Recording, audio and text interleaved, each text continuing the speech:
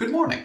Kevin, remind me, what is required for an object to be in simple harmonic motion? Flippin' physics. Well, there has to be a restoring force, right? Right, the force which is always directed toward rest position. And the restoring force has to be proportional to the displacement from rest position. Correct. We've shown that a mass spring system is in simple harmonic motion. Now we are going to show when a pendulum is in simple harmonic motion. Let's start by showing a pendulum and a mass spring system simultaneously. You can see for both the mass spring system and the pendulum, we have the same positions we had before. Position 1 is where the mass is displaced to the right of equilibrium position, and the magnitude at that distance is the amplitude of the motion. Position 2 is where the mass is located at the equilibrium position. Position 3 is where the mass is displaced to the left of equilibrium position, and the magnitude of that distance is, again, the amplitude of the motion. It is important to realize that x, the displacement from equilibrium position in a mass spring system, is a linear displacement. However, in a pendulum, it is an angular displacement. Does that mean the units for the angular displacement for a pendulum are in degrees? Or they could be in radians, right?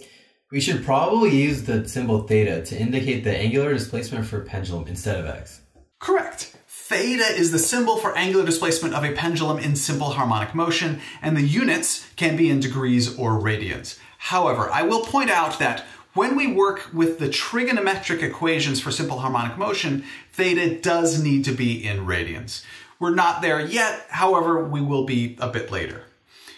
Olivia, please tell me what we currently know about the magnitudes of the velocities of the objects in simple harmonic motion at positions 1, 2, and 3. Let's see. At the two extreme positions, 1 and 3, where the magnitude of the displacement from rest position equals the amplitude, the object changes direction, so the velocity is 0. At rest position, position 2, the magnitude of the velocity of the object is at a maximum value. Correct. Anish, what about the magnitudes of the accelerations at those positions? Sure. At rest position, or position 2, the displacement from equilibrium position is 0, so the restoring force is 0. So the acceleration of the object is also 0. At positions 1 and 3, the displacement from equilibrium position has its maximum magnitude, which is the amplitude. So the restoring force has its maximum magnitude, so the acceleration of the object also has its maximum magnitude. That is all correct. So we have shown that a pendulum appears to have the same characteristics of simple harmonic motion as a mass spring system. However, we have yet to discuss when a pendulum is in simple harmonic motion. In order to do so, we need to identify what the restoring force is for a pendulum in simple harmonic motion. Was there a question there? I feel like there was no question. Yeah, is there a question? Okay, fair enough. Anish, what is the restoring force for a pendulum in simple harmonic motion? There are only two forces acting on the pendulum, the force of gravity down and the force of tension in the string acting along the string. It has to be one of those. Is the restoring force the force of gravity? No, the force of gravity is constant, so it is not proportional to displacement from equilibrium position. Oh, it has to be the force of tension then. It cannot be the force of tension. The force of tension has its greatest magnitude when the pendulum is at the equilibrium position. It does? Yeah, remember when Mr. P spun the bucket in a vertical circle at a constant angular velocity? The maximum force of tension in the rope was when the bucket was at the bottom of its swing, and the same would be true here. If it is not the force of gravity or the force of tension, then I have no idea what the restoring force for a pendulum is. Was there a question there? I feel like there was no question. Okay. Mr. P, what's the restoring force for a pendulum in simple harmonic motion? That is the question I asked you. Right, but I have no idea what the answer is. Okay, that's fine. I can do it. Okay, so the restoring force for a pendulum in simple harmonic motion is the component of the force of gravity, which is in the tangential direction.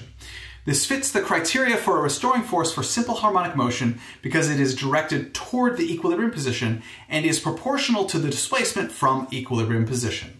Force of gravity tangential to the motion equals mass times acceleration due to gravity times the sine of the angle the pendulum makes with the vertical. When that angle is 0 degrees, that makes the sine of the angle equal to 0, and therefore the force of gravity tangential is also equal to 0. As the angle increases, the force of gravity tangential increases. In other words, as the displacement from equilibrium position increases, the force of gravity tangential increases. Okay, notice how the force of gravity tangential starts out pointed toward rest position. And as the angular displacement from rest position increases, the force of gravity tangential points increasingly to a location which is below the equilibrium position. This means the force of gravity tangential is only a restoring force for small angles. Typically, a pendulum is considered to be in simple harmonic motion as long as the amplitude of the motion is less than 15 degrees. Wait, where did 15 degrees come from? Yeah, 15 degrees. We won't get into the calculus behind why the maximum amplitude for simple harmonic motion of a pendulum is 15 degrees. However, know that it is because of what is called the small angle approximation. The small angle approximation states that using radians as the dimensions for theta, the sine of theta is approximately equal to theta for small angles. Again, that would be for angles less than roughly 15 degrees. I will point out that some sources say that it has to be less than 10 degrees. However, I think that a 15 degree maximum amplitude provides a reasonable approximation of simple harmonic motion. Thank you very much for learning with me today. I enjoyed learning with you.